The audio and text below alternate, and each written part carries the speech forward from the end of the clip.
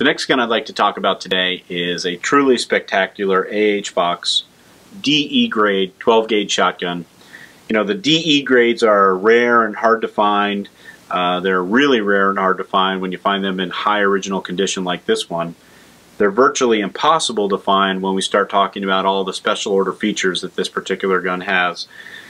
Perhaps the most attractive and most collectible of which is we believe this gun to be Becker bored. The gun has all the attributes of a Becker bored gun with slightly overboard barrels, very long tapered chokes, and as we know, Burt Becker apprenticed to learning to make barrels under Dan Lefevre in Syracuse, New York.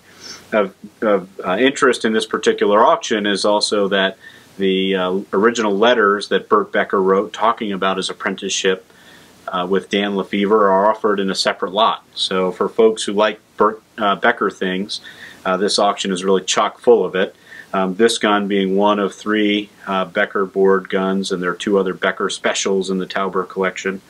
I should have mentioned earlier, this gun is from the Tauber Estate Collection. It's a second generation engraved DE. You'll notice, again, 32-inch barrels. We believe them to be Becker bored based on barrel measurements. And you'll also notice a couple of other special order features. See the triggers and how they're straight? The original build card calls for triggers with no bend. The other thing the original build card calls for is this original pad.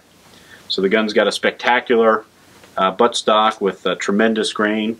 The engraving is beautiful, and it's got the dragons that you'd expect to find on a second generation D grade on the breech balls.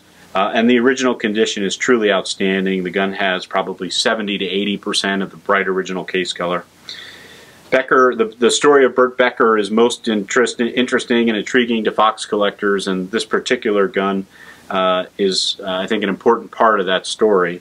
This gun will be offered in our October 31st, November 1st and 2nd auction with a pre-sale estimate of $10,500 to $15,500.